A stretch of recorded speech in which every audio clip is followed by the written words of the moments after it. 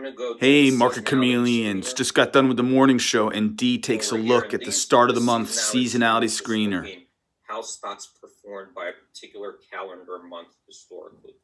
So since we're in January, I'm going to use this calendar month, January. Okay. And all the data is below. We'll take a look at what the data is. I'm going to look for years of observations. I'm going to say like at least 8 years. We'll get like a longer history here. And let's look at higher market cap stocks. So I'm going to set this market cap 20 billion or higher. Okay, so these are the three filters I use: market cap 20 billion or higher, calendar month January, years of observations at least 8. And let's take a look.